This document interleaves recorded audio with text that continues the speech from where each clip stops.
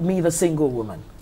The way the society in Nigeria is makes you feel so many women have gone into marriages, bad marriages, because of what society says about them.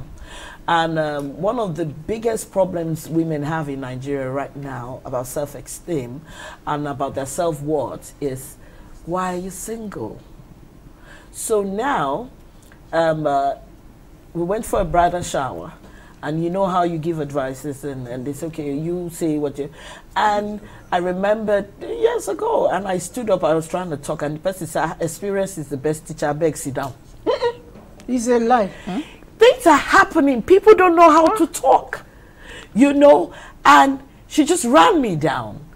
But because of the self-esteem and the self-worth I had, I said, if you call your own marriage, I'd rather stay single. I was about to say that. You see, so this is it. It's not everybody, because how do you break somebody down that way? And you say, everybody says, you two they choose. You two like money. You want a rich man. You see, they always give you advice. But I always tell you, have the spirit of discernment and, you know, talk to yourself. Yeah.